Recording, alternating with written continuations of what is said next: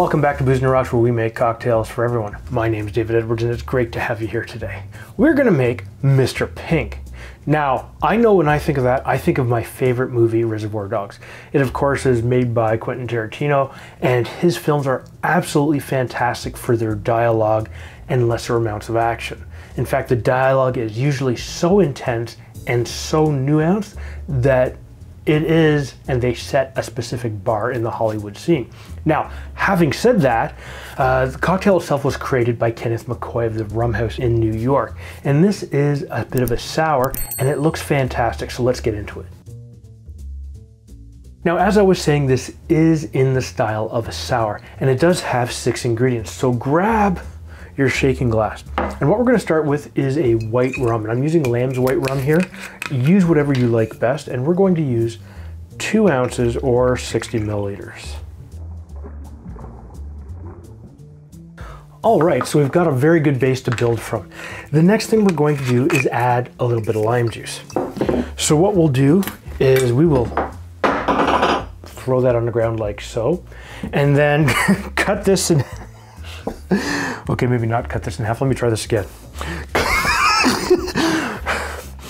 Cut this in half, and then we'll squeeze in ½ ounce or 15 milliliters.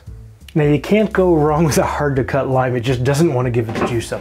However, what we are going to do now is use a little bit of a 1-to-1 simple syrup. And what I'll do is I'll put the ingredients and the method how to make this down in the description down below for you. But we need 1/4 ounce or 7.5 milliliters. There you go. Next thing we're going to do is use a little bit of pineapple juice, and we'll use again a little bit of pure pressed pineapple juice, no pulp, no sugars added, but we'll use the same amount of 1/4 ounce or 7.5 mils. All right, now we have a little bit of that pineapple goodness that you just can't go wrong with. But, and I know what you're all thinking of, David, it's got to be pink. So what we're going to do is use Campari. Now, this will give us a little bit of that bitterness that'll give us some nuanced flavor as well. But again, we're only using 1/4 ounce or 7.5 mils. Look at that color change. Absolutely fantastic. Now, our next ingredient is an egg white. But if you're somebody that doesn't want to use eggs, because maybe for whatever reason you don't want to use eggs, you don't like them, or maybe you prefer a vegan substitute, you could use chickpea juice. And we're going to use 1 egg white in here. Okay, so what you want to do is just put this off to the side like so, and that way you can use it for something else like buns or bread.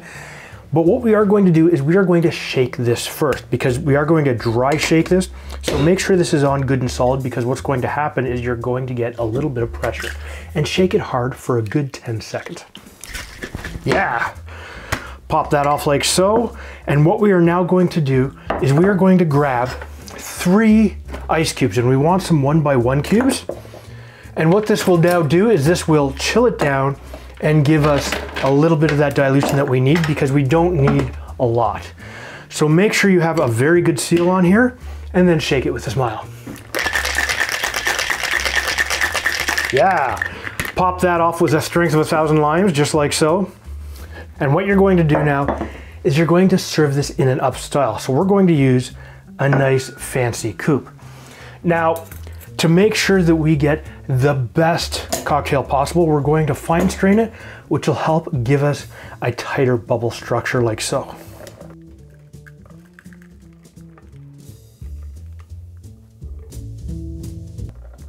And now, is it actually focused on me, or is it focused?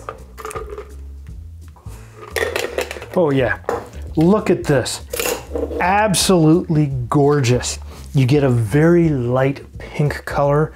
You get a beautiful, tight, foamy structure on top. Let's give it a smell. So immediately you get a little bit of pineapple, but you get a little bit of Campari. And you know those two flavors go really, really well together. But it's a very muted smell. Oh, that is good. The Campari, it's there, but it's not overwhelming. It's muted a little bit, or dampened a little bit, I should say, by the egg white and the egg foam. But you get just that hint of Lime and a little bit of that pineapple and sweetness underlying everything. It's not, it is very subtle actually. It's really good. You know, I really recommend this. If this is a sour that you'd like to try, I'm definitely going to put the ingredients and a method of how to make this down in the description down below for you. And if this is your first time to my channel, please hit that subscribe button. Make sure you hit the bell notification. That way, every time I put up a new video, you will be notified, especially when I make sours. You have a fantastic day.